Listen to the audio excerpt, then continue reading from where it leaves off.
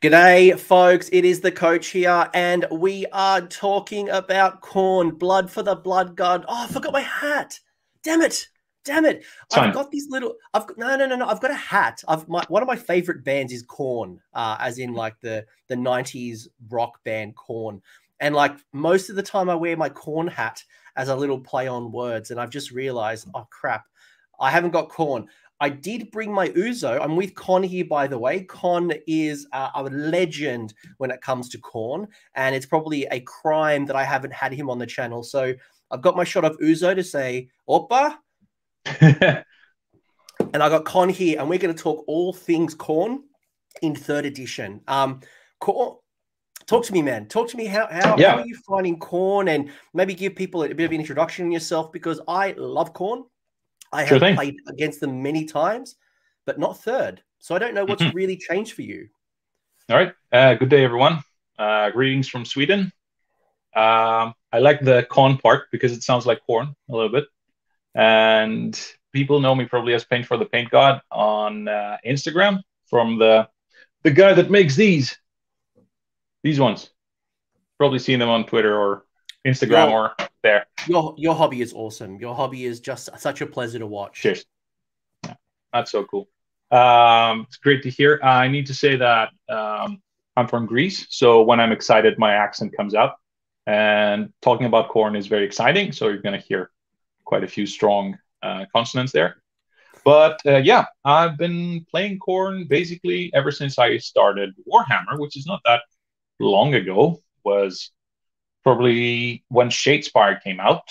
And when Shadespire came out, my brother, always the paladin, wanted to play with the blue guys. So it was the Defenders, the Stormcast. And there was Garrick's Reavers, which was the Blood Reavers warband. I'm like, all right, they look cool. And I knew Warhammer, but I didn't actually play. I was more of a D&D guy while growing up. So in the tender age of 27, I got into Warhammer, and I'm now very deep into it.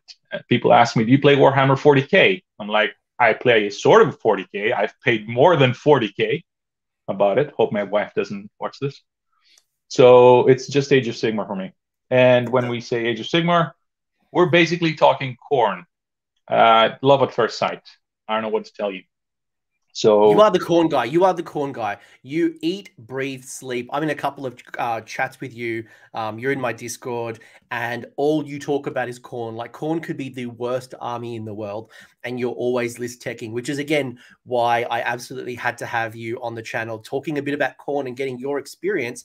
And I'm sure we're going to acknowledge the pink elephant in the room, and that is some fancy pants, expensive model that people are loving in Reapers of Vengeance. And people talk about this big guy. I can't remember his name. Was it? No, not Go Trek. It's Sir, not appearing in this film. Basically, that's his base, and he broke off. He left. So we will talk. Yeah. We will talk Archaon, but we were talking as well before the show that, you know, is there a world where Archaon doesn't exist and you don't need to take Archaon? And I think the answer is no. There's certainly a lot of power. There's a lot of power in Archaon, but you're putting a lot of points in Archaon. So we've actually got 2 lists that will kind of show off where you're thinking from a Blades of Khorne 3rd edition. And I know you've tapped into a little bit of the keywords as well. You've got into Khorne across Slaves to Darkness as well as Blades of Khorne. So mix and match how you want. But what got you into Khorne out of all the Chaos Gods? So you've obviously talked about the starter box, but you might have gone, the starter box is great, but you got Zench over here, you got Slaanesh over here. Why did you dedicate yourself to this one of the 5 Chaos Gods? Yes, Skaven, I'll count you as a Chaos God. Well, when we began playing, we had the starter set, the first one, the Stormcast versus Khorne. So it was basically I had to choose between Stormcast and Khorne, and I started reading into it. I have to say, Khorne has the worst PR in the game. Definitely, I heard them being called the boring god, which maybe appears so, but it's not. Also, this macho, strong, bulging muscles, very damaging. That's also not it. Basically, Khorne has a bit of a PR problem because they're not as strong as they appear. They don't deal as much damage. They're not fast. They are not charging and running. But what you do have is a lot of choices. And it is a mind-taxing game, which is why I think Archeon came as a godsend, because it's half your army. So it's not as mind-taxing. Yeah, you play with giants. You know how it is. 3, 4, 6 units, 6 models. That's it. Great. And so what I found with Khorne is that it's definitely not a beginner's army, and definitely not now in 3.0. You need to be able to think ahead quite a lot. You need to know exactly how your army works and where you need to stand. So you get your buffs, you get your auras, you get your bubbles, so many bubbles. But here's the thing. Your opponent probably doesn't. So there are a lot of moments where your opponent says, I wonder what this does. And then they realize what it does, but then it's too late. Because in Warhammer, you don't really play the game as much as your opponent. In theory, everything is great. Math hammering stuff is quite fun to do. But when you play the game, there are no takebacks, as you said. It's a good lesson to teach. So I like that part about Khorne. There's a lot of strategy. There is no point and click. And that's what I actually enjoyed. I find it very strategic, which is not it's not on the tin. That's what I mean. The PR issue. I think people expect Khorne to be like Iron Jaws, where they're just like, oh, you like to run forward. And when we started Age of Sigmar in first edition, I don't know if you had the pleasure of playing in first, but there was this thing called Motor Host. It was the battalion that ruined most people's days, because you'd have like 90 to 120 bloodletters that could charge you in turn 1. So you got this reputation of just getting into combat and punching people in the face early. But then with the blood tie, you're right. I noticed that you do have a lot of thinking, because, and hopefully this kind of gets fixed in a very, very soon and in a newer book, but your blood tie isn't as forgiving as the other Chaos Gods. You don't have the luxury of dropping 3 different options, or, the way that kind of works. So you are really thinking and trading off, what is that one thing that I really need? I'd love to dispel with my blood tie, but I'm really going for this. Or is the summon really worth it? So I agree with you. There's a lot of thinking. Yeah. I had a discussion the other day where what is the thing that makes you get attached to an army? What attached to your army? And for me, it's blood type, definitely, because it's at the start of the hero phase and not your hero phase, which means that you get to do things in your opponent's start of the hero phase. And we're going to get to 3.0 in a minute. Yeah. But when people say it's a boring army or you don't get to do as much, I'm thinking, well, you haven't actually read that much into it, because the ability to be able to move or charge or attack in your opponent's start of the hero phase is a godsend, which in this case, it's literally a godsend. And I've always been saying that blood type, if blood type did not fully deplete during whenever you use it, it would be super broken. That's my feeling. Okay. Like, if you think, let's say you gathered 7 blood types, so it would be something, or even, let's say 8. Which means, okay, start of hero phase, 3, I move something across the table. 3 more, I move across something across the table, and then you cast a spell and I dispel it. So that's 3 things in your opponent's hero phase. That would be a lot. Or 3, move, and then summon. That's a bit too much, I feel. I'm not saying that the other gods' summoning is not broken, because right now, well, at least bent. Yeah. Talking about Tzeentch as it is right now. Looking at you, Tzeentch, you need a new book. Yeah, or let's say Slaanesh. I had a friend who played Slaanesh, and he used to carry an abacus, the thing with the, what it is. So he had that next to him, so he could count how many summoning points they have because of damage. There's a lot of bookkeeping. There's a lot of bookkeeping in the other armies, but you were mentioning the transition from second to third. I don't want to kind of harp too much on blood tie. Blood tie is a great mechanic.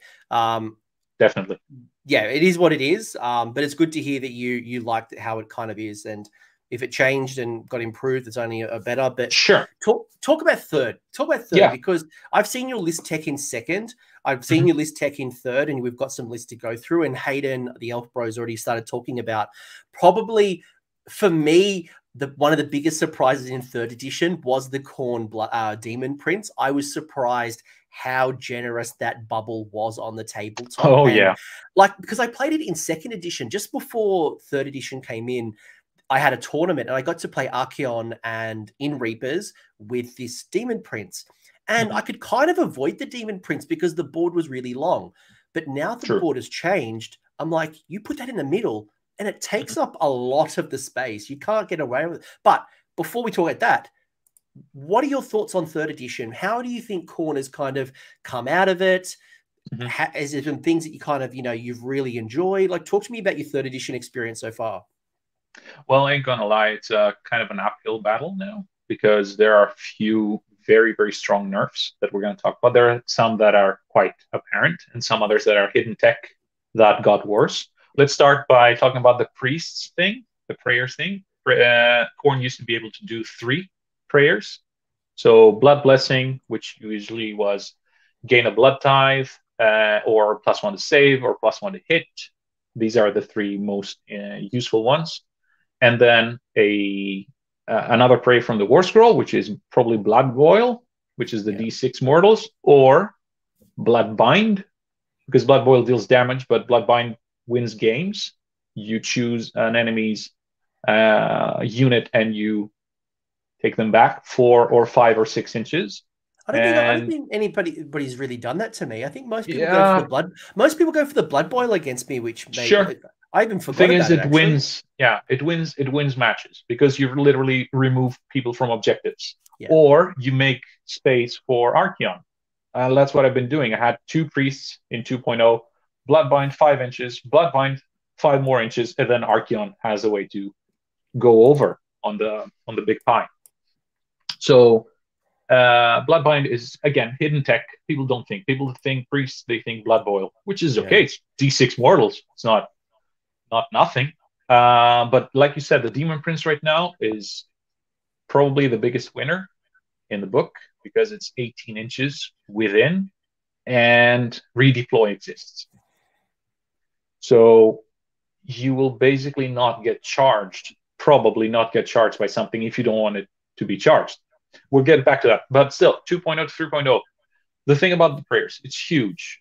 And people were like, yeah, but 3 prayers from one unit was too much.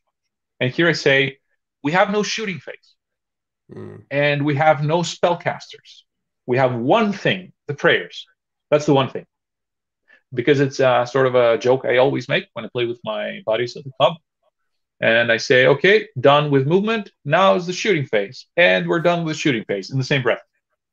So no shooting, no magic. We did have prayers. Now prayers got nerfed to the ground because the judgments, FAQ pending, they still disappear on a 5+ at the end of the round, which they kind of forgot about it. They basically forgot about it. They forgot to delete it. That's the thing. So the new invocations rules, they kind of half-wrote it now, so it's not actually written well. If they take away the 5+, they're going to be okay, especially the skulls. We'll see how it goes. We'll see how it goes, yeah. I do want to just put a caveat on what you said around the prayer nerf. And I will say that while it is a change from second to third, it's also consistent across the game. So it's not like Khorne got picked on. Daughters of Cain, which is the army that I'm currently playing, has the exact same rules. I can't activate the avatar of Cain and cast, do another prayer. So, but it does hurt. I appreciate that it does hurt, but know that other people who are doing prayers also have the same thing. Thing is, with Daughters of Cain, you have a super fast army, and you have lots of rend. Khorne has no rend, and you also have spells and mortal wounds and power projection. I'm just saying prayer to prayer. I'm just saying like the prayer. Yeah, I get it. But they basically nerfed it. I don't know, in response to an upcoming book, maybe, because as it is right now, it's really the army is hamstrung in that sense. So, getting back to 3.0, how does Khorne play? You charge. You charge in very, very careful bubbles, having thought ahead, from a previous turn how you're going to move. You have to think about the double or not. So you have to make different contingencies in your brain. And now redeploy exists. So your charge has gotten worse. And also Unleash Hell exists, which we don't actually have. We cannot actually use because of the lack of shooting. There are very few things that can have shooting in Khorne. You probably wouldn't spend a command point. You probably wouldn't spend a command point. No. And for anyone who doesn't know what we're talking about, folks, your opponent can spend a command point. So redeploy allows a unit to move D6 inches. So they can move back or move forward, or they can move to the side and go onto an objective. And then Unleash Hell is they can shoot basically when they're charged, but they shoot with a -1 to hit penalty. So if your Bloodthirster, for example, charges into a unit of KO or, a unit of, Lumineth shooters or whatever it might be, they're going to get an opportunity to shoot at you and probably do some damage to you before you actually start swinging. Yeah. And also I was thinking that people say, yeah, but now priests can unbind. Well, the thing is that Slaughter Priest could already unbind. It's in the War Scroll. We got nothing out of there. Or you deal 1 mortal wound to another priest. What? Why? Okay, sure. You did it for 5 rounds and you dealt 5 damage. So, at any rate, what else? You've got monsters, right? Like for example, right? You've got Do you monsters. Though? Well, Do you? I mean, like, you have Bloodthirsters. That's it.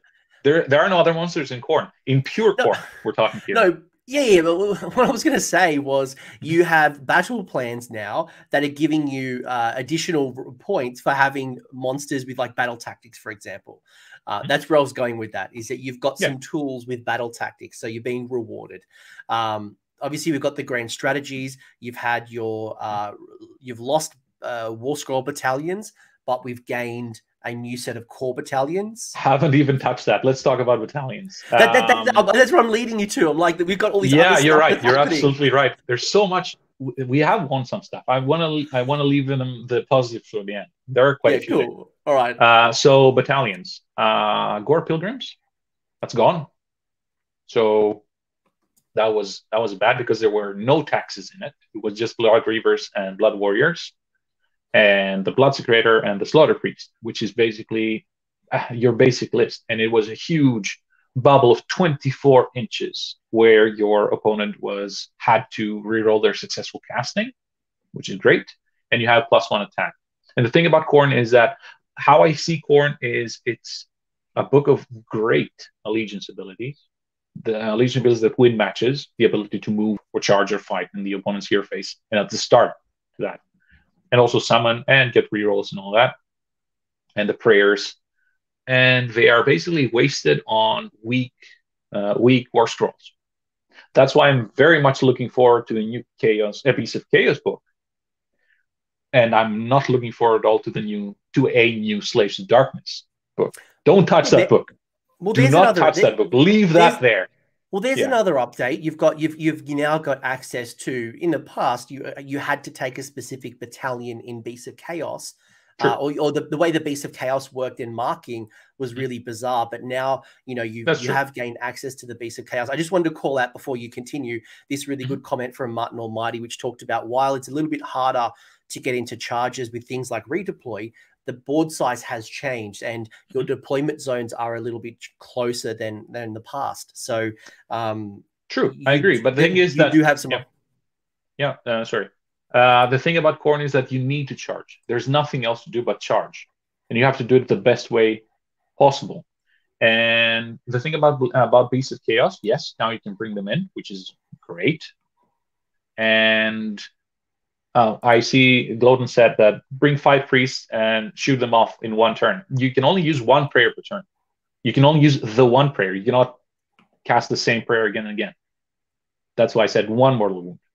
That's the thing. You cannot redo it. You used to be able to. 2 blood boils, 3 blood boils, whatever you want. Not anymore. Beast of Chaos, as I said. Well, you know that Beast of Chaos is quite a weak book in terms of how it works, but there are quite a few good War Scrolls in there. And again, looking forward to the new book. And as for Slaves of Darkness, they used to be and still are our best bet in competitive gaming. And I'm not just talking about Archeon, but they used to be able to be generals and battle line. Not anymore. You cannot do that anymore. So that's kind of sad because it bites in your points, in your 2,000 points. And we're going to see the list later. But Marauders and Knights were basically invaluable. And Marauders used to be battle line as well. So and now used to be 20s, right? Now they're down to 10s. 10, 20, or you can no longer have 30 in Khorne because they're only in slaves. But 20 or 40, maybe 40 was an overkill in Khorne, but 20 is still fun. They still work. That's a good thing. I was around in the days that you used to be able to do Marauders at 60s at one stage. I was there when Marauders could be done 60, and it was ridiculous. Yeah, it sounds ridiculous. But in 2.0, in Slaves 2.0, they got amazing. Everyone, to the point that they sort of become a negative play experience for some. Yes, that was my next point. I was going to call out. So Pat Nevin's been on the channel in the past. Great Khorne player. Absolutely love having him on the channel. But he's made a really good point. You might want to share it, Con. Yeah, people basically can destroy your faction terrain now, and thing is, they should, because it allows you to reroll prayers, which is amazing, and reroll prayers from the War Shrine as well, which is favors of whatever god you want. You can use on your Slaves to Darkness units. So that is great that we're still able to do that. And that's why War Shrines are, even now at 185, they're a bargain. They're an amazing unit. Let's talk a bit of positives now. Yeah, I was gonna say, like, cool. We've set the scene of like what you need to anticipate, and it's not all doom and gloom. There is some good stuff. Yeah, I'm glad that you've like set the scene. Like the people who have stayed on to listen to this are now committed. Like, cool, we've gotten through the tough stuff. All right, let's begin by saying the biggest winner is again, it's Blood Type. It must be Blood Type. It's specifically Blood Type 3. Because you win the game by playing your opponent, and your opponent is probably not that dedicated to understanding how Khorne works. Because, like we said, Khorne is boring. Khorne only charges barbarians and all that. The thing is, in the last tournament where I played, in all 3 matches, I denied 4 battle tactics throughout 3 matches. So it happened once in 2 games and twice in another game, because your opponent declares at the start of their hero phase that they want to kill your general or kill a monster or kill a battle line unit, and they need to decide that, and you're like, cool, move back. So I did that every single time, and my opponent was like, right. And then they tried to come closer, and like, nope, redeploy. And then they try to charge, and the Demon Prince is there, so they cannot actually charge. And that happened 4 times. That thing wins matches. It even wins tournaments. Like I played against Gravelords. Yeah, the Demon Prince tried to kill him. He can get in the Skull Altar now to have -1 to hit, +1 to save. You can give him the +5/+5 ward. The Demon Prince is, along with Archeon, the most valuable units in Khorne, if they have a supporting cast, of course. I don't say many units are must includes, but I feel like Khorne right now with that Demon Prince is a must include. Like it's so good. It's so good. And it's definitely one of the actual models that deserves to have the Amulet of Destiny with the 5+ ward save, because it will be a target. And the great thing about it being a target is if you take down the Demon Prince, okay, you kill the Demon Prince. You're not targeting Bloodthirster, Archeon, Be'lakor, whatever it might be. If you ignore it, your charges and your runs have just become a whole lot harder. So how many things can actually kill the Demon Prince right off? Because, again, you need to attack by ranged attacks. And, again, he's in the Skull Altar. So basically that 18-inch radius radiates from the Skull Altar, which is quite big. And there's a -1 to hit on him. There's a +1 to save on him. Someone can actually help here. If you have, like, say, 10 Blood Reavers next to the Skull Altar, do you get another -1 to hit because of Lookout Sir? So I don't know if garrisonable units can actually get the Lookout Sir, which means that even if your opponent gets a +1, it's still -1. So, and the 5+, as you said, there's the Skull Shard Mantle, which is 2+ Spell Shrug, which is quite a strong artifact. It's the obligatory one in Reapers of Vengeance, which is a 2+ Shrug. It's great, but I think the 5+ is better on the Demon Prince. The Demon Prince is by far your most valuable asset. I think a lot of people, because they're not so. The 2+ Shrug is going to be great with some of the armies that are currently strong in the meta right now, especially things like Lumineth, right? Like you can't stop Lumineth; they're so powerful. So having a 2+ Shrug is great. But then because of that, you're finding people are avoiding having a reliance on magic, especially the ones that don't have really strong casters. So they're not going all in on magic. So by having something like the Amulet of Destiny, you do get a bit more flexibility to be able to deny not just spells, but also mortal wounds and wounds outside of that. So I prefer the versatility. Yeah. Plus the Demon Prince attacks first. He fights at the start of the combat phase, and in Reapers you can have him pile in twice, which is great. So you pile in twice with your Demon Prince, and they fight twice, and then your next unit fights again. So you'll be able to attack 3 times before your opponent fights, which can actually take out maybe some key units, maybe. And so the thing is, there's so much stuff that you need to take care in your mind to be able to play Khorne, which is why I think it's a very, very bad choice as a starter's army, the way it is right now in 3.0. But the thing is, because we are used to play at the start of the hero phase because of Blood Tithe, and that jump to 3.0 heroic actions and all that is actually quite not that big a leap for a Khorne player's brain. So it's not that bad. I actually like it. And I found that the faction terrain being able to be destroyed with a 3-up, I haven't had that done yet. Because, again, in theory, you can do it, but are you going to have so many monsters next to it? And that's what they're going to do? So you're right. Because initially I thought that. I'm like, oh, yeah, I'm going to monstrous rampage the hell out of faction terrain. But most armies don't have that many monsters. And when I can stomp, when I can roar, or I can smash to rubble, smash to rubble is my third option. Obviously, there's a fourth option as well. But I want to unless all of the things in my range are like Hunters of the Heartland, and I can't actually deal any monstrous rampages, then I want to do a mortal wound stomp. I want to stop you from issuing a command, issuing or receiving a command. They're just so much better. So. Totally agreed.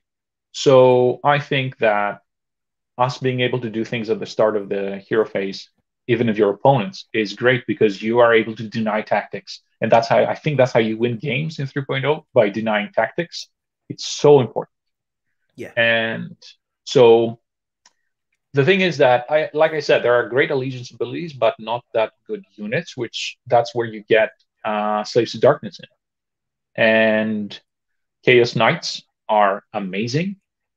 They have, people think Morrsarr Guard are great, and they are. It's true. The offensive eels, but Chaos Knights on the charge buffed can actually deal more damage than them. And buffing Slaves to Darkness is point and click, in contrast with Khorne, which is auras. Khorne is built. I feel that 2.0 book they made everything smaller, 8-inch. Couldn't Khorne's whole number be 19 or something, or 17 or whatever? They went the thematic route. You go from maybe there'll be a time where you'll be less holy withins. But you have things like the Bloodstalker, which is an amazing unit we're going to talk about later. By far the best and most inconspicuous character we got.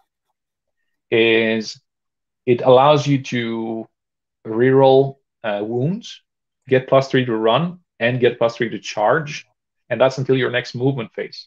So let's get a scenario where Bloodstalker with his best pal Archaon. I know we're not going to talk too much about Archaon. I don't know why are we at such a high level as Khorne players, because I've been talking about Khorne players and they said, don't talk about Archaon. He's too good. So are we actually giving ourselves a penalty? Anyway.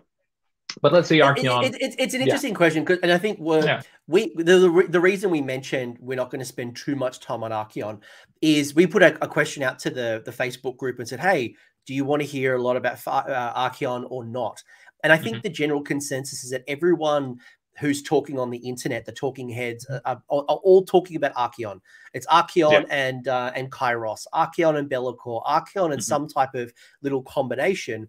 And I think there might be a little bit of internet tiredness to go, well, what else is out there outside of Archaon? So Archaon is definitely strong, probably one of the strongest units in the game right now. You probably put them on the pedestal next, along with Gotrek. Those two units together are probably leading the meta right now, and they're the big bads.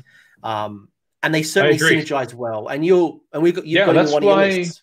Yeah, great allegiance abilities, bad units. So when you have a great unit with great allegiance abilities, we're just going to go through the scenario. It's a very, very corner case, but doesn't have to be.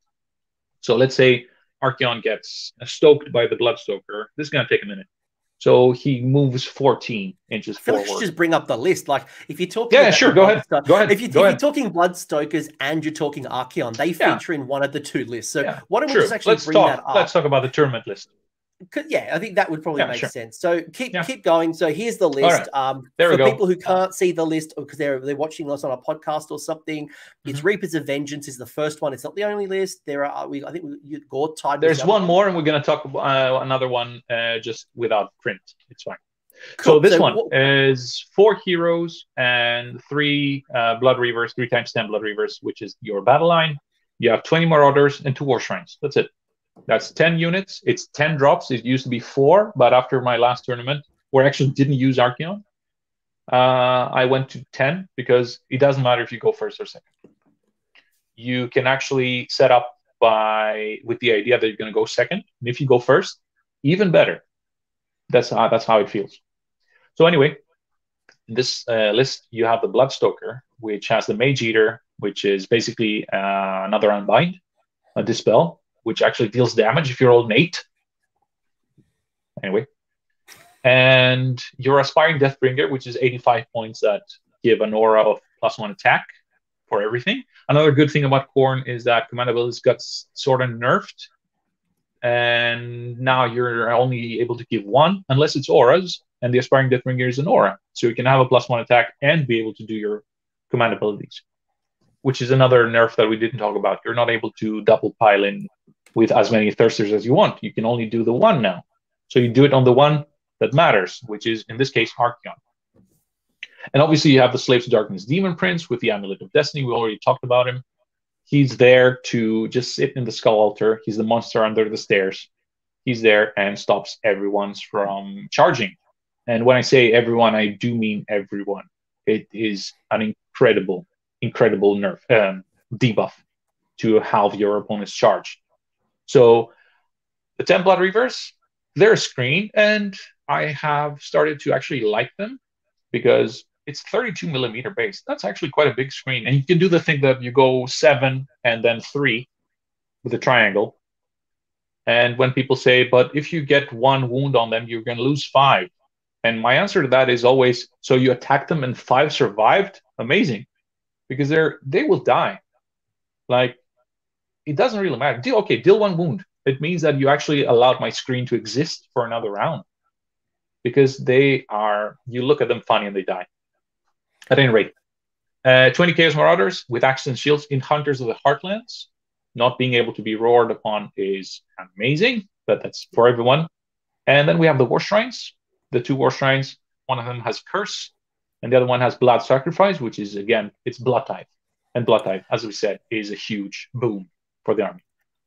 I want to pause you there for a second, because some keen observers in the chat, and I knew this was going to happen, even though we asked it on the Facebook group. We did ask this question, and some keen observers have noticed that this is not a pure Blades of Khorne list.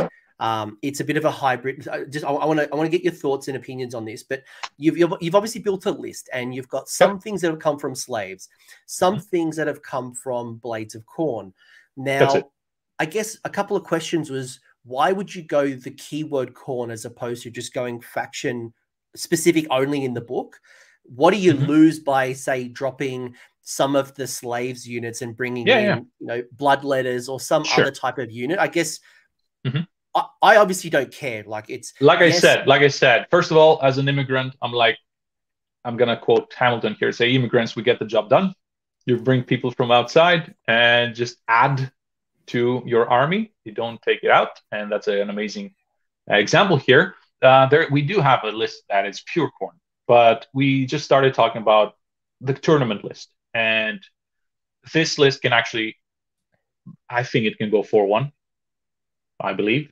Like my last tournament with Khorne in 2.0, I did go on a 4-1 with this one, and only lost to Zinch Change Host, and that was the pre-FAQ.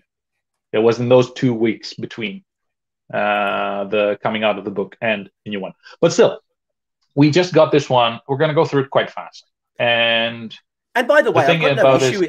We've got no issue, by the way. I think it's just worth acknowledging that I can appreciate that there are some people that are really frustrated because staying purely in Blades of Khorne. And I had the same feedback when I did some videos on Slaanesh. I remember. Was that going into the Slaves to Darkness was the most competitive builds. Yes, you could obviously go Demonettes as opposed to Chaos Warriors and things like that. But I know there's a bit of frustration. But I think just because you've got the combination of books, the most competitive will be more of a Khorne keyword soup. But you obviously can tweak and tailor this list appropriately if you only want it to be just Blades of Khorne.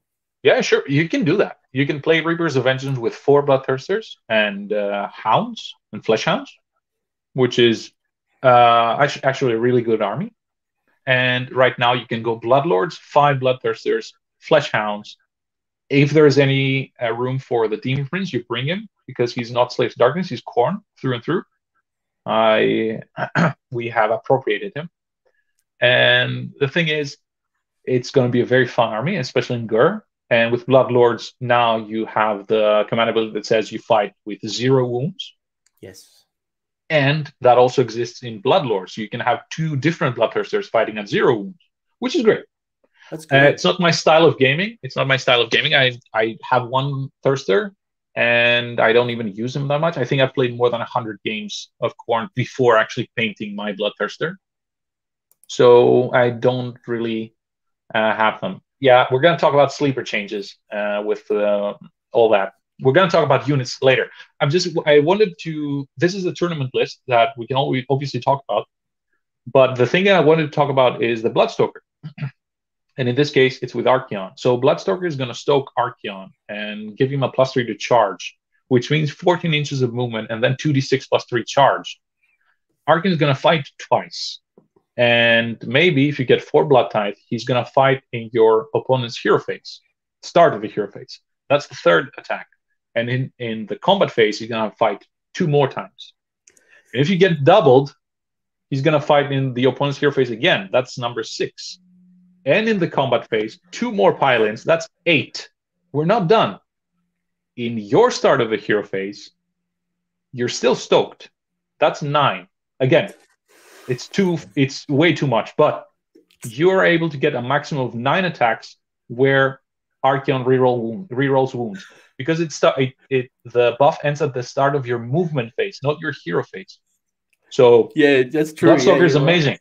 And you can do that on a lot of things, because getting +3 to charge means you deny your opponent redeploy.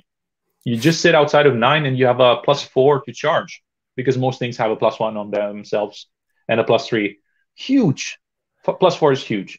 So can I just say narratively, it grinds my gears that I have a blood stoker cracking a whip at Archaon or a Bloodthirster. I think for me, like narratively, like I know you guys use all the tools to win, but like just the idea of this cracking the Lord of the Everchosen, like just the Everchosen and all that. That's why my stoker has actually an actual stoker, like a flaming weapon, and he basically touches them on the butt, and there they go. They run away. Or Chaos Knights and all that. It's a great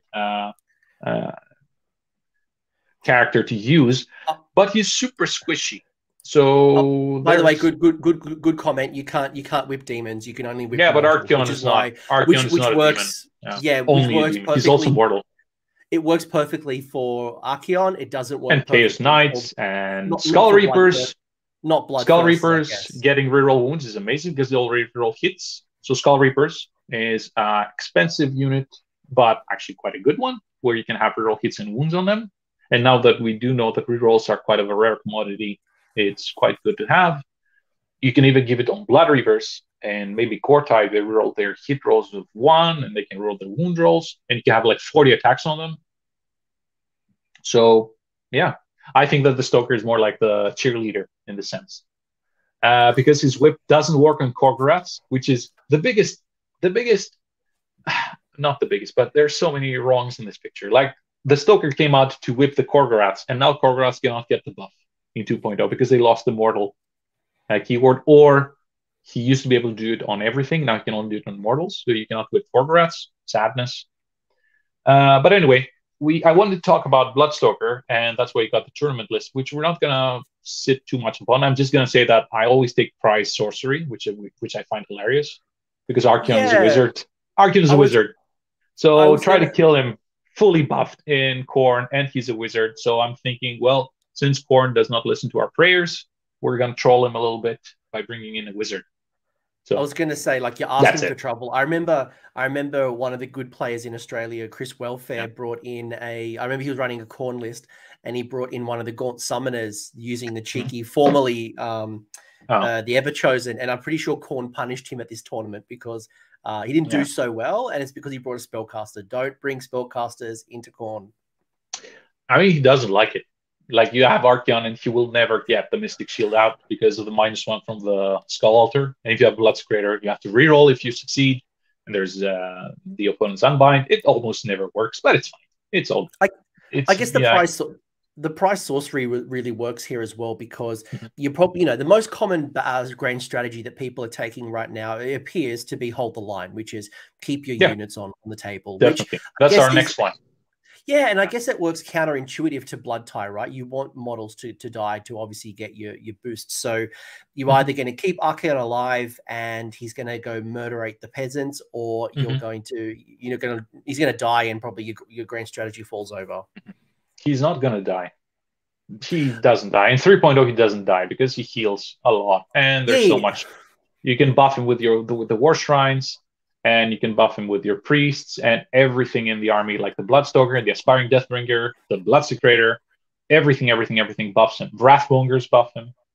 So there's too much. And I think... And you use one of the 3 heads to heal. Can the Stoker use the ability on Archeon? Yeah, he's mortal. So, yes. Yeah.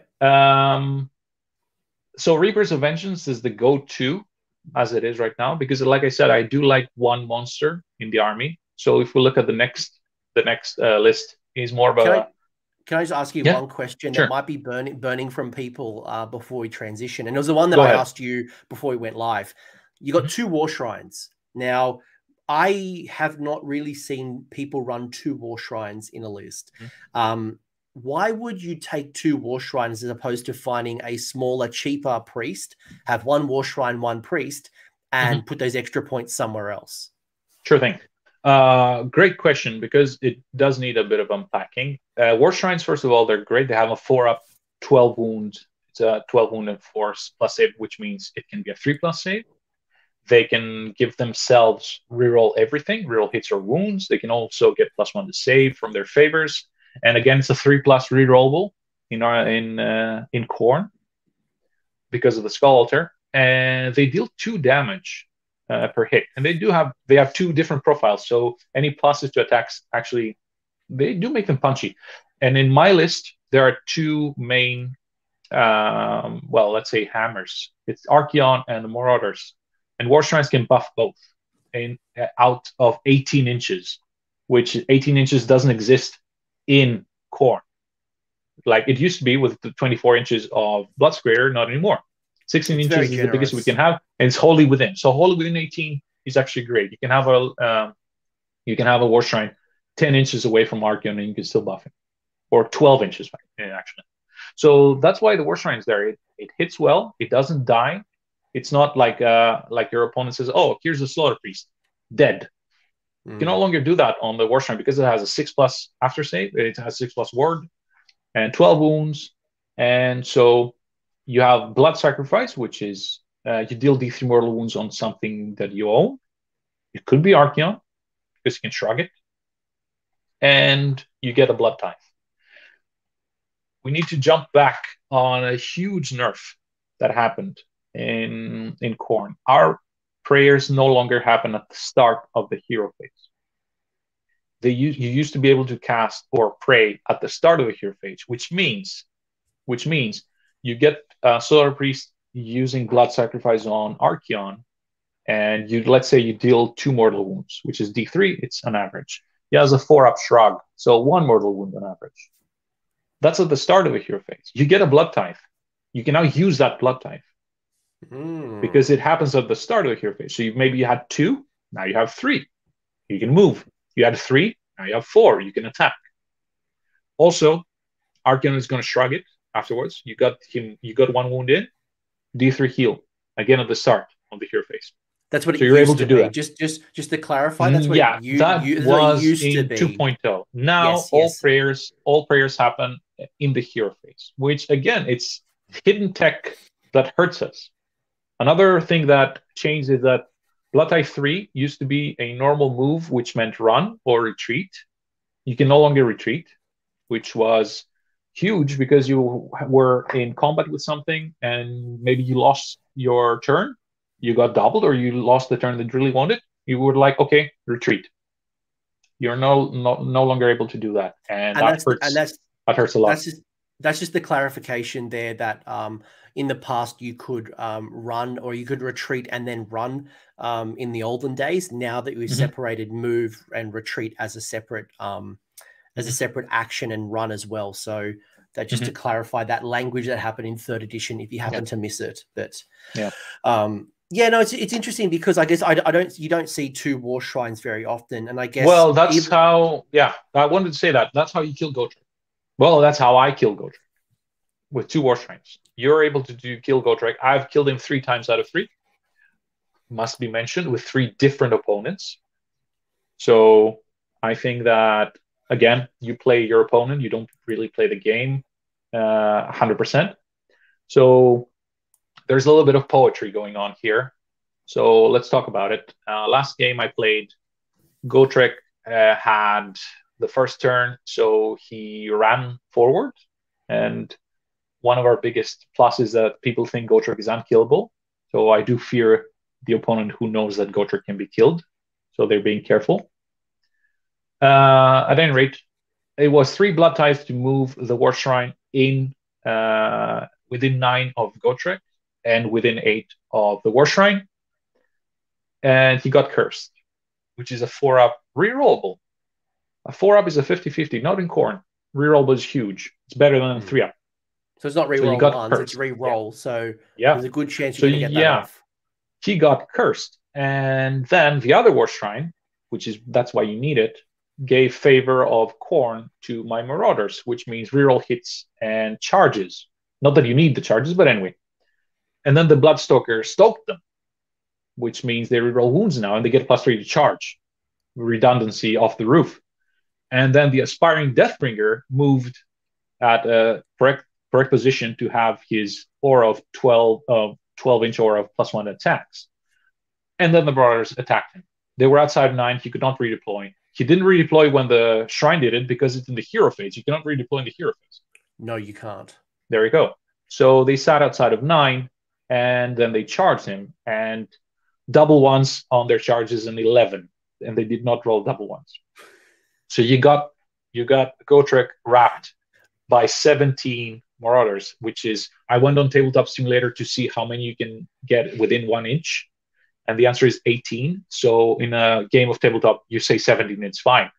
And that is 17 Marauders with 3 attacks each, +1 for the leader. That's 52 attacks. Rerolling hits and wounds, 6s deal mortals. So you roll 52 attacks. Yeah. Oh, he went all out defense. There. So he's on a 2-up. He's a 3 to a 2. He's a 3 to a 2, which I said, well, thank you for that, because I forgot because you forget things in Khorne. There's so much stuff. I gave By My Will. I gave Death Frenzy to my Marauders, which means when they die, they attack again. And you can use that if your opponent uses a command ability. Yes. So 52 attacks. Yeah. It doesn't matter. I don't care. He could have Ignore Rend 1,000 for all I care. Because it was 52 dice fishing for 6s. And they still, in addition to damage, which was 4-up against a 3-up, because he has a 4-up base. So anyway, they dealt 24 damage to him by those 52 attacks. And they actually killed him. They deal 12 wounds after the 3+ shrug, which is not that common. They should have done 8. So, 1 out of 3. 8 wounds will kill him. But let's say it was 7 attacks. And Gotrek will have to attack back. That's because it's the combat phase. If he attacks back, he will kill minimum of 10. Like a smart opponent will try to fail their hits and wounds. He still deals a minimum of 10 damage, which means kills 10 Marauders, which means those 10 Marauders are going to attack back on death. That's 31 more dice. We're fishing for 6s. That's how I kill Gotrek 3 times, 3 separate games. Every single time, he never dealt any wounds, because in this one, he died from the initial attack. So it's poetry, because again, Khorne is teamwork. The thing with the PR, again, it's not every man for himself. It's a team thing. And you need the immigrants, as we said. You need to bring them in. Bring do all the hard work. Yeah, I mean, people are like, no, this is Khorne soup. I'm like, the allegiance abilities are there. We all serve the same god. Is like how I see it. Plus, I said, you want to be competitive? That's how you get competitive. Like, you play against Gotrek or Morathi or whoever, and you're going to penalize yourself? Why would you do that? Yeah, I think it's like, I think for some players, it's certainly a challenge to think about their army outside of this battle tome. And if you want to, and it's like me as a Cities player, and I'm not going to go too deep into my armies, but I could stay in Cities of Sigmar, or I could use my 1 in 4 into Stormcast. If I play Tempest Eye, I can go 1 in 4 in KO, and I can build the best list that I possibly can make with the combination of units. So I guess if you want to do the best, then you want to probably tap into your Beasts of Chaos, tap into Wrath of the Everchosen, tap into Slaves to Darkness. But the next list we're going to talk about in a second is more I have to say Blades. Sure. Probably the second one or the third one, but I have to say, it says people, sucks that half your army is Slaves to Darkness. I'm like, nope, I'm good. I'm fine. It's the same as it's like me taking KO in my Tempest Eye. I'm like, cool. Yeah. I'm gonna take some good units because I want the best result. But if I just want to go pure cities, then go pure cities. You do you. It's up to you how you want to do it. You want to, and we've already talked about this. If you want to not have Archaon, take Bloodthirsters. If you don't want to run X, Marauders, take Bloodletters. Stay within the book. I think that a new Blades of Khorne book is going to make more Slaves to Darkness units go away. And because the thing is, the rerolls, it's such a huge boon to be able to get rerolls. But this one is more of a pure Khorne with a little bit of Beasts of Chaos, because it's a new thing. So we need to be able to see it. And I love it. I love the fact that you've got 3 Bulgors in there. And again, it's not like you've put a lot of points into it. So again, if people don't want to go out and buy some Bestigor and some Bulgor, cool. Go buy some Iron Golems. Go find some more Skull Crushers. But your second list is a Gore-Tide list, which you got Hold the Line. This is definitely Blades of Khorne. Oh yeah. With a little bit of Beast of Chaos in, because I don't own any models and any Beast of Chaos models, so I thought it would be fun to see. And there's quite a few interesting parts there. And again, I'm looking forward a lot to the new battle tome. So in this one, you have Bloodstalker and the Bloodsecrator, and you have a Slaughter Priest with Blood Sacrifice again, obviously, and you have the Wrath of Khorne Bloodthirster on a 5+ shrug. And the Demon Prince, because the Demon Prince is every Khorne list starts at 1,790 points. Now, with him there, he's just sitting in the altar. And then you have the Mighty Skull Crushers, 2 times 3, and 10 Blood Warriors. So your battle line units aren't going anywhere. So you have the Wrathmongers, which are, again, the cheerleaders. They even have the the things that they move around. But they give +1 attack to everything within 8. But again, there's 5 models in a unit, so it's easier to be able to do that. There's 10 Bestigors, which, newsflash, Bestigors are actually quite fine. And the Bulgors, which get the -2 rend 3 damage, if I remember correctly. Yeah. Yeah. Yeah. I think I can check. I'm pretty sure they're 3. They hit like a truck, especially if there's a Doom Bull as well. They just absolutely, I'm used to fighting a unit of 6 Bulgor with the Doom Bull around, and they just absolutely hammer. They're probably just as strong as a Bloodthirster. But I love, like, why would you go Beast of Chaos? For people who are probably new to this and going, they haven't looked at the Beast of Chaos yet because it was so restrictive back in the day. What does Beast of Chaos bring to the table? Well, let's start with the Bestigors. 135 points for 10. It's a 1 wound, but 4+ save. And when they charge, they get +1 to hits, if I remember correctly. And so they're on 3s and 3s, -1 rend, 1 damage. 10 of them with 3 attacks, meaning that the Bloodsecrator gives them +1 attack. The Wrathmongers give them +1 attack. I think they either have 4 or 5 attacks at the end of the day. So that's 50 attacks, 3s and 3s.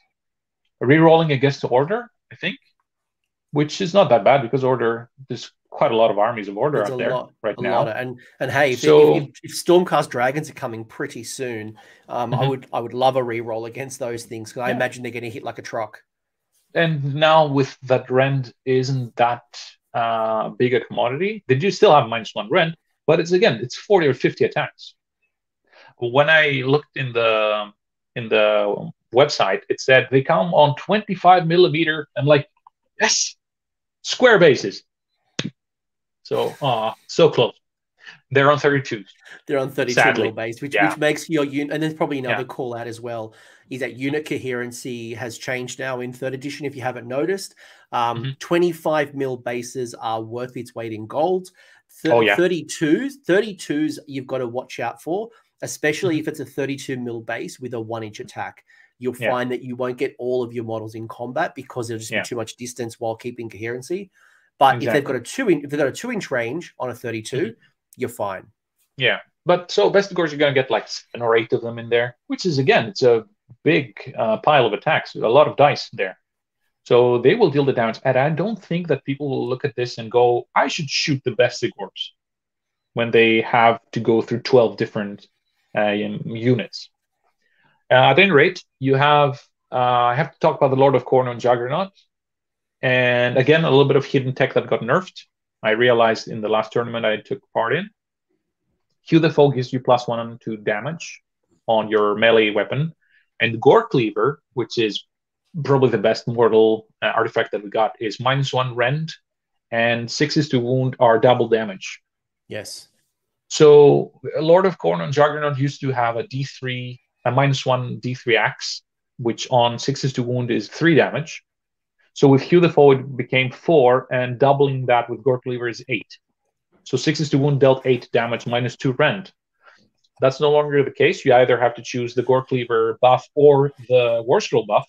So nowadays it's 2d3 +2, which again can be 8, but it can also be 4. Yeah. Sad. Again, I realized that it's still he still dealt 20 damage to a bunch of gluttons when I used him. But he could have done 24, I guess. So that's why the Bloodstoker is there, because you're going to give him reroll wounds. And with a couple of extra attacks, 5 attacks on 3s and 3s, maybe even 2s if you use the command ability, because there's nothing else to use on him. There are no other CAs for him. It's 2s and 3s, reroll wounds, so you can actually fish for 6s to wound. You probably get 1, maybe even 2 in there. So that's maybe 1 or 2 -2 rend, 2d3 +2 damage attacks, which is a good one on a thing that has a 3-up save. So that's pretty useful to have there. And you have the Wrath of Khorne Bloodthirster, because he unbinds with a +2 save, +2 to unbind. He has 2, not even 1, but 2 ranged attacks. Incredible. Don't get too excited about your shooting phase. I mean, the Blood Flail deals 6 damage. So if it goes through, and that's a big if, still 6 damage. And so he's also a monster, so they're going to give you some VPs, and there's only one monster, so you're only able to give one VP to your opponent. Again, I said I like my list to have one monster. It's enough. I don't want to give VPs to my opponents through that. I want to deny tactics. Then you can do that with Blood Type. It's kind of sad that in my Gravelords game, I have to say that for people, because I think I haven't said it. In my last tournament, it was a one-dayer. I brought my Archeon list because I was excited. I was in Greece for 7 weeks, and I hadn't played any 3.0 games except on Tabletop Simulator. And so I just wanted to use my Archeon in 3.0 because this is my favorite mob. And people were like, well, the TO was like, can you not use him? Is it okay if we call that no Archeon in the game because nobody else brought Gotrek or Morathi? I'm like, oh, I really want to use him. And I said, he actually asked me that at like 11 o'clock at night while the babies were asleep. And I had no other way to go in and actually bring in more units. And I said, here's what I'm going to do. I'm going to bring 2 lists. One of them is going to have Archeon. Another one is going to have 830 points that I'm going to fill in. And I'm going to ask my opponents. So I go on the first game against more tribes and said, can I use Archeon? And he's like, no. I'm like, oh. Okay. I wish that was an option. I wish I could go to a tournament and go, no Archeon. No, not allowed. And so I win that game because I'm like, okay, I still have Demon Prince. And that's the guy who wins the games. So I win that match. And that's where the 20 damage from the Lord of Khorne came in. And then the second game was against Gitz with a Troggoth Hag and a Giant Squig, Colossal Squig. It was a fun list, I have to say. Lots of stabbers. Fun one. And I said, can I use Archeon? He's like, no. And I'm like, fine. And he's got such a reputation. People haven't faced Archeon. They're freaking out. People are just talking about Archeon. They should be afraid. I must say that. So I win that game, and now it's me and the other person that went 2-0. And he has the Avengori with Manfred, Laukavai. Or was the Avengori? No, it was Laukavai. And 2 Vampire Lords and Zombie Dragon. And Zombies and Skellies. And I'm like, all right, you won 2 games. You have quite a good list. It's a huge, very new book. You have your monsters. Can I please use Archeon? I'm so tired. I was up all night because of the twins.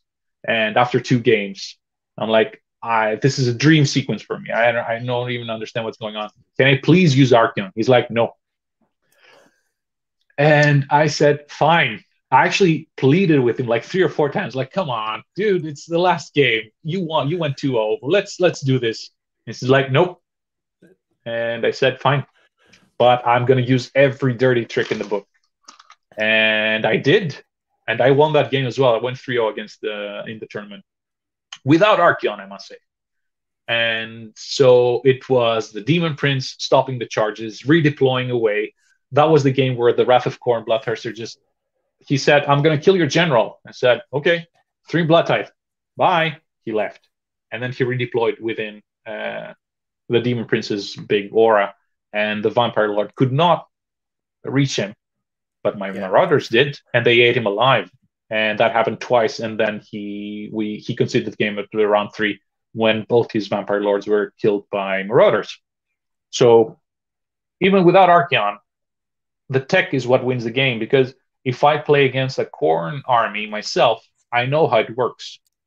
But there's so much hidden tech in there that is not very...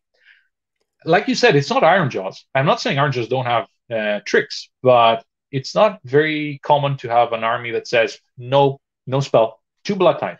That has happened twice for me in the last 10 games, maybe. Or even having like the Blood Secrete of making you re-roll your spell, and you might then roll a misfire or miscast and take some damage. I recently played a game against the Demon Prince. It was in a Legion of the First Prince army, but my opponent, so I set up for a 3-inch charge, but my opponent did redeploy, and even going back 1 inch makes it a 4-inch charge. And you're like, okay, that's not a big deal. But when you then think about the rule, no, like on a normal any other game, like 4 inches, like, okay, I can deal with that. But when you start thinking of the aura of what the Demon Prince does, that 4 halving the charge that makes it a lot harder. So if you can get, like, even if you would have rolled a 2 or a 3 on the redeploy, it becomes near impossible to charge it. So the redeploy Demon Prince combo, the Khorne Demon Prince combo is really tasty. I would always have a CP up my sleeve for that one. Oh yeah, definitely. So like giving this, having the chance, again, nerfed. You can only normal move with the Blood Tide now. If you're able to retreat with running, and the +3 from Bloodstalker, that used to be, Arkin used to be like, bye, 23 inches away. Like, he's there, now he's not. I remember playing a game where I actually used Blood Tide to move back, get rebuffed, and then go away. He did a pit stop or something. He came back, got buffed to the guilds, and then went straight back to the opponent's army. I've got a burning question for you, Con. I've got a burning question because I haven't seen this for years now, and that's your Skull Crushers. I haven't seen Skull Crushers on the table for a long time.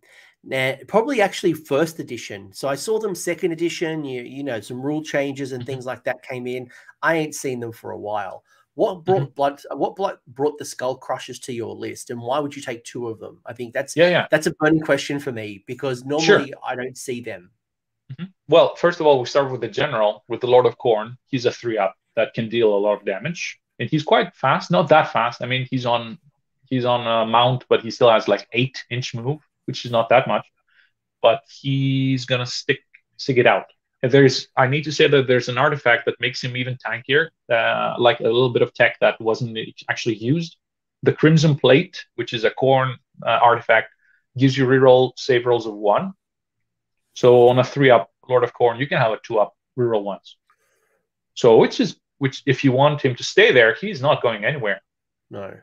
At any rate, Lord of Khorne makes the Mighty Skull Crushers battle line. Yeah. So there's your hold the line. You have a unit of 3, which is 15 wounds on a 3-up save. Yeah. And they also have, you know what? I need to check this one because I know that the Lord of Khorne has a spell shrug actually on him. And while you search for that, don't forget, folks, you can then use all that defense. Do they have a unit champion in the Mighty? Yes, they do. They do. So they can then use all that defense and then get +1 to their save, making it a 2+ save. Then they do have a mortal wound shrug or a spell shrug, if I remember correctly. The Lord has a 5+ wound shrug that comes from spells. So that's fine. It's not nothing to write home about, but it's still fine. And the Skull Crushers themselves, they have the Skull Hunter. So there's 5 × 3, 15 wounds. They do have a champion. They do get +1 to charge. They do get +2 to bravery from their banner bearer.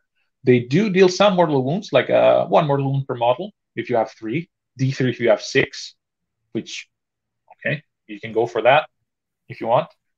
And they have 2 different attack profiles, which means every +1 attack is actually 2 attacks. And now that Rend isn't that important, volume of attacks is more useful. I always say that Rend is not that important. It's not that it's not. It's that there are ways to bypass now Rend from your opponent, but your opponent has still paid for it in terms of points. So they cost 170 points, exactly like Gorgruntas. So they're more tanky. They're built like a tank anyway. So yeah, that's why you have them there, and they're a good anvil, I think. Plus their battle line. So do you think the changes to coherency would stop you in 3rd edition from going to a unit of 6 or unit of 9? Because being battle line, obviously you can double reinforce them. So you could go up to a unit of 9, but knowing the way the coherency works, is that a disincentive for you to go into a 6 or a 9? It would be nice to have the coherency thing happen after 6. And now we have it at 5. Yeah, that's why I'm saying opportunity. But no, I think it's fine. You can have 6. Just like Gorgruntas. You can have 6 Gorgruntas. It's fine. It's not going to hurt that much. And would you go 9? If you give them a lance, no, not 9 is a bit too much. It's 510 points for 1 unit. Why? You can just go 2 × 6, which would be quite interesting. It's just 680 points. It's not that bad. And if I remember correctly, they do have a +2 inch with their lance. I mean, I have ensorcelled axes here, but it doesn't really matter. And if then you have a 2-inch lance, it's fine. And if you lose one of those skull crushes, you go back to 5, which means you've got the coherency. So you're in normal coherency rules. So exactly. Yeah. And here, in this case, the Bulgors, there's just 3 of them. So the size of the base doesn't really matter. You're going to have 3 of them attacking with +2 attacks from the Wrathmongers and the Bloodsecrator. And the idea is that the Bloodstoker is there for the Lord of Khorne. But you can just as easily swap him for an Aspiring Deathbringer, which is a little aura of 12 inches that gives +1 attack. So in this list, you can actually have +3 attacks, which is quite a lot. And the thing is, it cannot be stressed enough how horrible for your opponent that Howe run and charges is. Like, if you deny your opponent charges, and they're going to try, nobody's thinking that much. Like, the game is so mind-taxing. Nobody's thinking that far ahead. You must have a very small percentage of players who think like that. So they will try and fail their charges. And now they're sitting right there, close enough for your buffs, for your auras that don't actually cost CP, which is great because it is a CP-hungry army.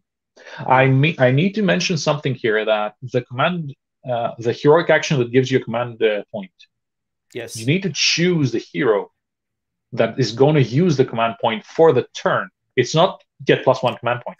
Correct. You have to say which leader. So if it's your Lord of Khorne on the Juggernaut who uses is it heroic willpower or heroic leadership, if you roll the 4+ on them, then only that Lord of Khorne in that turn can use it. So it doesn't roll over even to your opponent's turn. Yeah, you use it on the Demon Prince, which is going to give you the free halve your runs and charges, or their runs and charges, or on the Aspiring Deathbringer, and that's going to give you the +1 attack. So there's always things to use it on. If you have Archeon, he has a ton of stuff to do with that command point. So there's a very interesting artifact, the Crimson Crown, that used to be a staple one for Bloodthirster lists, that gives you a free command ability. So you got some fans in the chat as well. I'm so glad. Yeah, the lava guy. That's why I actually have the paint god. That's my handle on Twitter and Instagram. So yeah, and it's another thing. There's so much stuff to unpack with Khorne. That's why I get a bit frustrated. I get a bit sad when people dismiss the book as, like, even on Games Workshop site, they said, if you remember the new Stormcast thing, like a week ago, where they said, when you get charged, when your Stormcast get charged, they deal mortal wounds. And since you have Bloodbound and Orcs charging headlong without thinking, I'm like, what are you talking about? Whatever happened to not punching down? Listen, don't worry about them. Remember when there was an ogre artifact that triggered a lot of the community where it said the ogres are deadly as ever. And at that time, ogres were never deadly. They were like, deadly as what? But charging headlong without thinking, there is that's not a Khorne player. You're like, okay, my bubble is like this much, and that aura is like that much, and I need to use it in the movement. Yeah, Khorne plays 4D chess. That's what they're doing because you're thinking so far ahead and you're thinking of bubbles. I remember the days back in first edition where you literally just ran forward with blood letters trying to do mortal wounds. I think that's what we're paying for. The children of second edition, me included here. But even we like never got that. Yeah. Even Bloodthirsters with the 6-inch piling, you don't just run in forward and just try to smash face. Yeah. You actually set that up for success. You go for the You mentioned that. Let's talk about the the more, how you say it in English. I kind of blanked on the word now. Anyway, the technology that everybody knows about, the 6-inch piling with the Rage Thirster. Yes. And with the Fury Thirster, sorry. That 6-inch piling no longer works that easy because of redeploy. So you were used to sit outside of 3 and pile in 6. Now a 3-up redeploy from your opponent denies that, and that's 2 times out of 3. So that's because they're going to move outside of 6. You can no longer pile in. They're outside of 6. If you set up 3, yes, and you say, okay, I pile in 6. Yes, on a redeploy, if they roll 1, 2, or 3, if they roll 1 or 2. No, because if they roll 3, they move 3 inches, which makes them from 3.1 to 6.1. You got to be you ended. Yeah. Yep. Yeah. Okay. 6.1. You're no longer able to pile in. So on a 3+, which is 4 times out of 6, you miss that tech, which I never actually really rated, because I thought that if your opponent allows you to do that, you can actually beat them without using it. That's how I feel. And you might use it once in a game. And so I never actually used it that much. Well, it was great when Slanesh was going around making you fight last on a 2+, but that's long gone. Yeah, it's long gone. So that's gone now, which is kind of sad. But there's also another piece of tech that I used to use a lot, and that was when the Book of Ironjawz came out in 2019, late 19. Feels like ages ago now. But anyway, I read that they can charge in the hero phase, and I thought, why would you charge in your opponent's or in the hero phase? Why would you do that? Like, move and then charge. And then I realized that you're able to pile in if you are within 3 or if you've charged. But that's the rules. If you have charged, you can pile in. That meant that in Khorne, you could charge at the start of the hero phase. Okay? So now you're next to an enemy unit because you've charged within half an inch. And in your movement phase, you could retreat. So you could slingshot however fast your unit is. I used it on Archeon. So 14 plus 6 from the run, plus 3 from the Bloodstoker. That was a maximum of 23 inches where you could slingshot yourself outside of 3 inches from an enemy. And now combat comes, and you're outside of 3, which means you cannot pile in, but you've charged. So you can actually pile in 3. So now, that was my first Gotrek kill. This is in Idoneth. Yeah, and Khorne, right? This that's Khorne, right? 4D chess. Thing is, I did that against Gotrek in High Tide Idoneth. That was the funniest part. That was like, because it was round 3, I did the move, I charged Gotrek, I moved outside of 3 of them, and I'm like, okay, High Tide, fight. Well, I have nothing to fight. Great, you're done. Okay, Archeon is charged, so he moves in. He piles in twice, he killed him. Gotrek in 2.0 was easier to do. And that was my first kill. So I usually did that. I used that move whenever I got the chance. So I see a very good question by Peter here. Yeah, we're going to talk about it afterwards. Remind me, please. I'm putting on there, so we definitely come to it. It's a good question. Definitely. So that tech is now pretty much gone for the same reason the redeploy exists, because you can no longer retreat with 3 blood type. It's only normal move.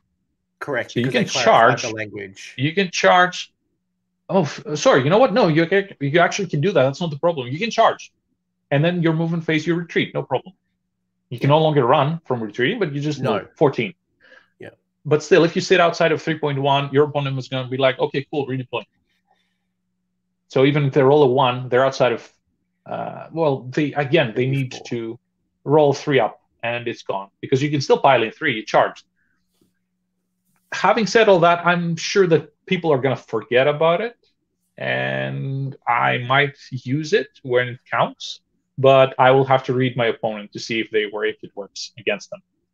So again, so many shenanigans in Khorne, so much teamwork in Khorne, no rend in Khorne, no run and charge. Like, I hate the fact that you have Khorne, an army of berserkers that waddle like pregnant ladies towards the enemy with their movement of 5 without being able to run and charge.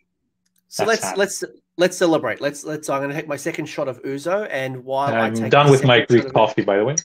So, Connor's Greek, by the way. That's why we're doing the Ouzo. But talk to me about some of the things that maybe you'd love to see, or maybe even like as the meta evolves and the game evolves, how do you think Khorne's going to adapt? And I know for me personally, I was a bit sad to see Khorne not get any love in the Broken Realm series. So I imagine that was something unexpected. That shocked me. That really shocked me. I thought that they would touch everybody, and Khorne missed it completely. I don't know if there was a fifth book that was left at the printers, or something big's coming down the track. But What's some of the things that you'd love to see moving forward? Well, every single change in the game overall has hurt Khorne, so I'm a little bit hesitant to see a new book because all those tricks and shenanigans that I talked about, I'm thinking that they're going to take them away or something.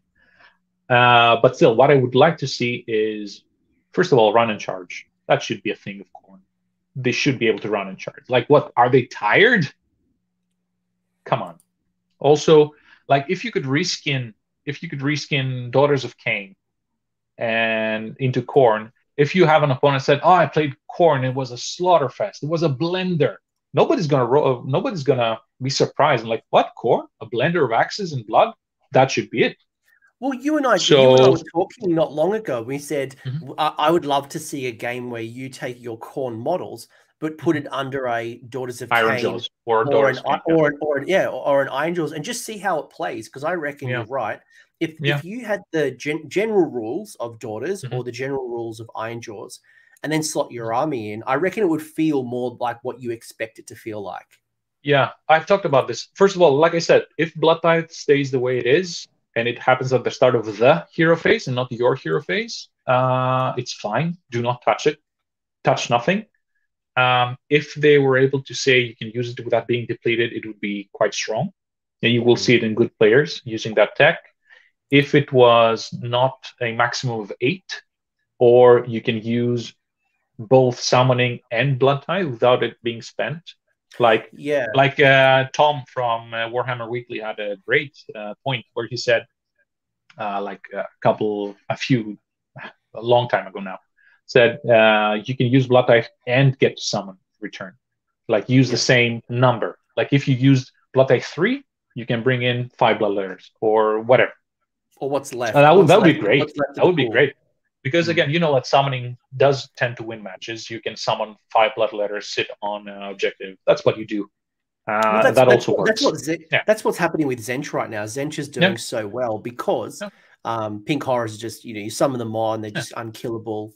Yeah, I'm not going to touch Zench, but Nurgle also does that, which is good.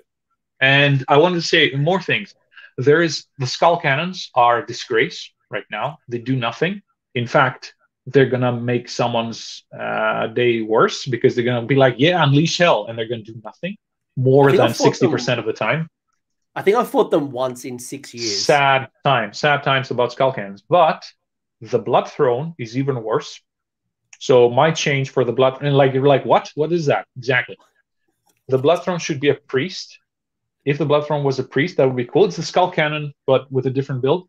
Or even better. I was literally playing out my app going, what is that? The Blood Throne is the Skull Cannon, but only melee.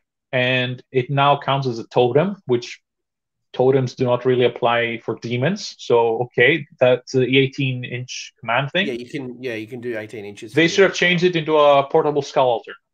They should have given the Skull Altar rules, maybe even a smaller one, but those who are next to it, that would actually make it quite useful. Also make it a priest, so you can only run demons without missing out on the priests. What else? Blood Warriors, they are a sad unit. They used to be my favorite unit. I love them. It was the first models I painted were Blood Warriors. That was 3 years ago now. 3 years ago now. And I fell in love with them, but they do nothing. They have 3s and 4s, no rend. And people say they pile in upon death, which means they give you a second chance to do nothing, because they do nothing. They give back mortal wounds to your opponent on 6s to save, but they cannot reroll their saves. They can get a 3-up, but they cannot reroll their saves anymore now. You could actually give them a lot of defense back in the day in 2.0. They are great models. They are great models. And people are like, yeah, but they deal mortal wounds. So I'm going to pay 210 points for the chance that I'm going to deal mortal wounds to my opponent when they kill me? Bring Skull Reapers, 2.205. So I would fix Blood Warriors. Blood Letters, they pay for the sins of 1.0. They move 5 or 4. They don't have charge. They have 1-inch reach on a 32 millimeter base. It's so bad. And I think what you just said there, and I'm gonna add one thing to the list, and then we'll wrap things up. But I think some of the Khorne units are paying for the sins of the past, and True. I say that because original Stormcast is exactly the same. You look at original Stormcast like Liberators, and you're like, like they're on a 4+ save. They don't really have rend. They were working in a world where 4+ was a really good armor save. But now 6 years later, we're dealing with Blood Knights on a 2+. We're dealing with armies that are doing mortal wounds at, in large scale of mortal wounds. So I think, some real redesign would benefit you all. And I would love somehow magically the Korgorath. Let's find a way to get a Korgorath sprue for sale. Like, I know it was built up let's get some corgis on the table. Yeah, it would be nice to have like 5 of them maybe. Yeah, well, Glowdon, it used to be 3 chances to do nothing because there was a blood type thing that allowed you to do it again. So I love Carcadrex, Jonathan. They're great. You're no longer able to have them as a general, but it's sad. It used to be great to have Hew the Fall on them and Gore Cleaver, which I think Gore Cleaver is for mortals, so that applies, not Bloodbound, which is the -1 rend double damage on 6s. The thing I would like to see from Khorne is I have no spells. My prayers are now quite nerfed. My tech is also quite nerfed. I will have to charge you. So what I would love to see from Khorne is a way to level the field. When you play Khorne, you are made to leave your spellcasting at home or your shooting at home, in a sense that, like, we're going to fight this out like that, and let's see who does it. How would you be able to do that? To be more resistant to spells? To be more resistant to shooting? That's what I would love to see from Khorne. So we're melee. Let's see if you can handle it. So I used to play against Khorne quite a bit in old Warhammer fantasy battles. And the Bloodthirsters used to have something called the Collar of Khorne. And it was either an automatic or a 2+. And someone from the old world will actually message me, I'm sure. But you would ignore spells. It was just straight up Khorne ignores spells. So I would love things like the Collar of Khorne returned back on a Bloodthirster. It's just like, cool, they cannot be targeted for magic. You're like, I'll tell you that. What I thought about Bloodthirsters, we haven't touched on Bloodthirsters. And the thing is, they're great. They're maybe probably better now because of the way you can have heroic actions on them. But that's heroic 4+. But they also get monstrous. So bad. But they also get monstrous rampage as well, right? True. Yes. But that 4+ hurts them that much in this meta of 3+ saves. That's 4+. Armor save. You're talking the regular save, It's quite sad, and they can reroll hit rolls of 1, but that's about it. And their damage is on D3 or D6, which is you know how it is. It's random numbers. You don't want that for your true hammers. So what I would love to see from Bloodthirsters is a way to say, this is the epitome of Khorne. This is melee fighting. You cannot touch me with spells. You cannot touch me with arrows. Do you remember the Fellowship of the Ring when Balrog appears? When the Balrog appears, the goblins run away, and Gandalf says it's a Balrog of Morgoth, and you see Legolas with terror in his eyes. But the thing is, it's not actually the Balrog, it's a flame coming over.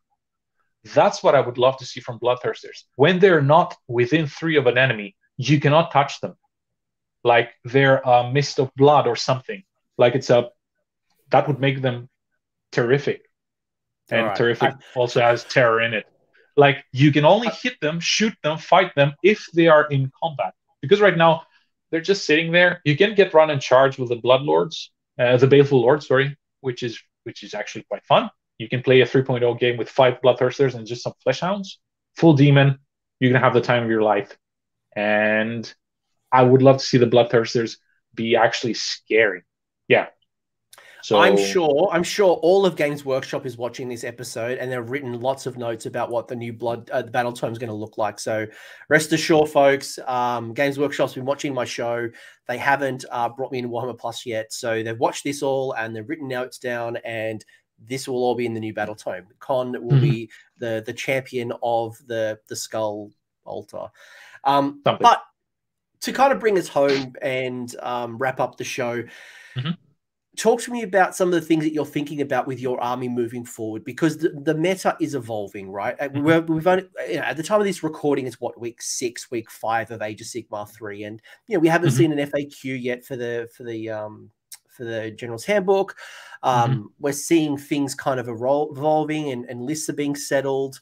How are you thinking about Khorne moving forward? Let's kind of end it here. Well, if they fix the judgments, the skulls are quite fine. Already, you move them 16 inches out and within 12, so that's a 28-inch range. You have a -2 to cast within them, so they're quite good. I'm looking forward to that change, so they do not disappear on a 5-up now. Yeah, but what are you looking for? Like what are you thinking about with your army moving forward? What have you learned? What are you thinking about? I like the fact that you have a lot of choices in your opponent's face. I actually do enjoy that, and it's how we learn to play. We, as Khorne players at the competitive level, you are always active. You're thinking your blood type, you're thinking your buffs. It would be nice if our auras were a little bit more lenient. I would love to see that. Again, as I said, I'm looking forward to the Beast of Chaos book. We're going to get some tech there. Like, Doom Bulls are fine, Bestigors are fine, but let's see what happens after that. A battle tome would be nice. And at the same time, I really, really enjoy the way my army plays. I love Archeon. I'm sad that my favorite model for more than 2 years now. More than 2 years. I started playing him in spring of 2019, before the Slaves of Darkness battle tome. I loved using him with, it feels like how Khorne should play. It's an avatar of destruction. And it's kind of sad that I've only had the chance to use him once in a game in 3.0, because literally people don't want to play against him. And so I would be okay if Archeon was 1,000 points. I would be actually okay with that, because I just want to use him. And play more like Doc, comment we got here. Yeah. Get some rend, get easier attacks maybe, make it feel like when you play Khorne, you're going to get blood everywhere. So I would like to see that. And there's so much stuff we can touch on. So much stuff we haven't touched on like Chaos Gargants. I know you like Gargants, and now you can have them Khorne marked. And someone asked, I was going to ask you, would you bring in a mercenary Mega Gargant? So one of the options can be the what's your option? Is yours the? It's the only one. It's the only one that does not have. Yeah, it's the only one that doesn't have a missile attack. It's we cannot get any breaks. Come on, give me a missile attack here.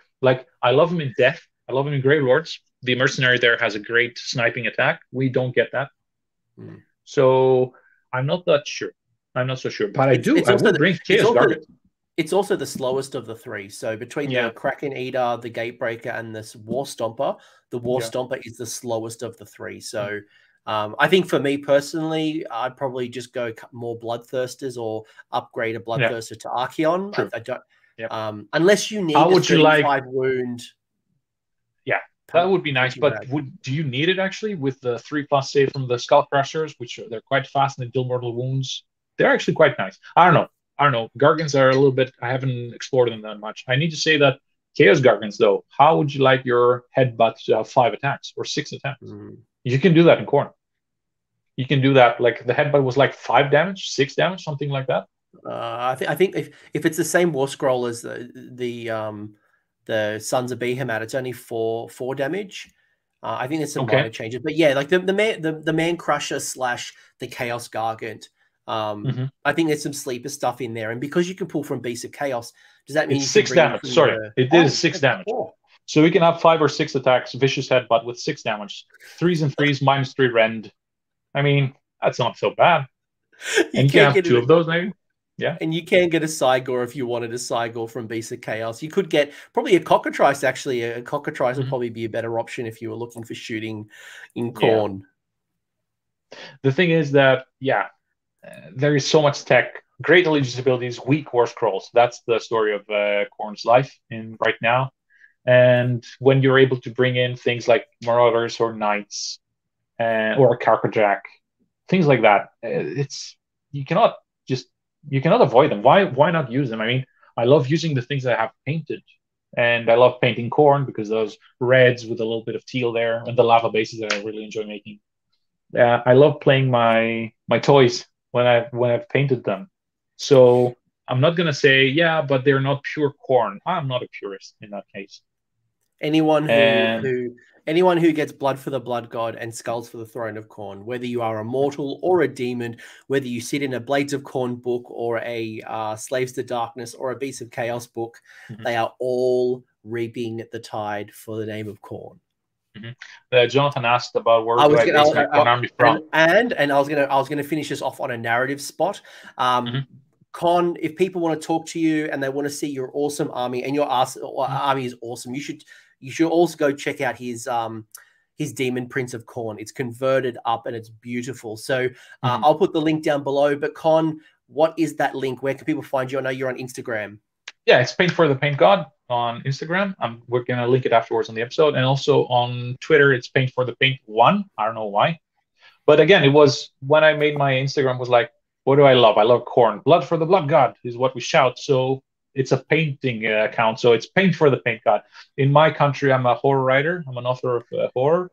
And so if it used to say, this is not my Bookstagram, by the way, because I had people coming in for that. So it's just a Paintstagram for me. So that's where you find me. And last thing is, it's totally outside of Warhammer, but we're finishing with that. I had a contact from a publisher in the States, and they said, we asked for Greek writers of horror, and your name comes up a lot. Can we have a story of yours? We're going to make an anthology, horror stories from around the world. And I said, sure, I love that. And I sent them one, and they bought it, and it's coming out in December. So I actually made a little bit of a Warhammer inside joke in the story itself, and it's going to be in English. So it's there. I did that. So yeah. So the final question before we wrap things up is, what realm is your army from, and why? It's from the 8 points. That's the idea. It's from the 8 points, and they serve Archeon. So everything I make with the lava bases, I hide faces in there. There's Daughters of Cain faces and dwarfs, and basically it's souls that are trapped in there. So it's from the 8 points because I have a mixed Slaves to Darkness and Khorne list. So some of them have that greenish color. That is the host of the Earthstones that I've chosen, and the Khorne one. So it's from the 8 points. Come and get us. Death. Quick question, just some confusion coming out of the Beast of Chaos. So Ian Robertson is mentioning that, and it's a good pickup there, that Beast of Chaos. Because people might be thinking of your second list and going, wait a second, there's Beast of Chaos. How has he got Beast of Chaos when they're no longer an ally to Khorne? They have changed it. They have changed it that every monogod allegiance can have 1 out of 4 units to be Beast of Chaos, and they get the mark. Be it Khorne, Nurgle, Slaanesh, each. So 1 out of 4 can be a beast. And that's how they fixed beasts now that battalions are gone. So that's how you do it. You can bring 1 out of every 4. So you can actually have a list where there's 1 Khorne unit, 2 Slaves to Darkness units, and 1 Beast of Chaos unit. So out of 4, you can do that. 1-2-1. So you can do it, or 2-1-1, for example. Yeah, if you played Cities of Sigmar in the past, it's the same type of rule. 1 in 4 can be Stormcast. In Tempest Diets, 1 in 4 to Kharadron Overlords. Exactly. They brought the same concept. Yeah, so they brought the same concept. So yes, 1 in every 4. So if you got an 8-drop list, 2 of them could be BOC. So especially if they get an updated book, means you're going to reap the benefits, just like Cities players have been doing with Stormcast. But I will leave it on the note here that Archfey has mentioned, and that is Blood for the Blood God, Skulls for the Throne of Khorne. For me, it's for the good boys, the hounds. Yeah, it's true. The flesh hounds. That's the issue with me. I've never painted one. I haven't had them, so I think they're our best battle line right now. But my Demon Prince, you're going to see him. He actually has a flesh hound for a face, because people ask, "Where's the face from?" I said, "Don't you recognize the best boy, which is on the cover, the star of the cover? He's right there." That's where I got it from. He is a good boy. I play against Matt Campbell, who's one of Australia's, I think one of Australia's best Khorne players, and he loves his doggos. He's always running his bloodthirsters with doggos, especially now with all the unbinding and their cheap screens. They're a good unit to include. But everyone's enjoying your cast. Thank you very much, Con. Thank you everyone who streamed and checked us out. You all know the deal. Like, subscribe, hashtag best blood Khorne episode ever. And I'm going to go and go do stuff. All right. Yep. Thanks, everybody. Thank you so much, everyone. Naskala. Thanks for sticking around until the end. I hope you found that video interesting and you walked away with a few new ideas. If you did, I would appreciate it if you hit like on the video, as well as left me a comment. Let me know what your thoughts are in the comment section below. The conversation will continue over on Discord, so link is down below in the episode description if you want to join the Discord and continue the Age of Sigmar conversation. I want to give a massive shout out as well to these absolute bloody legends, these champions who have continued to support me through Patreon or YouTube members. That is going directly into supporting the maintenance and the growth of this channel. So thank you very much, guys. Much appreciated. And until next time, roll more sixes.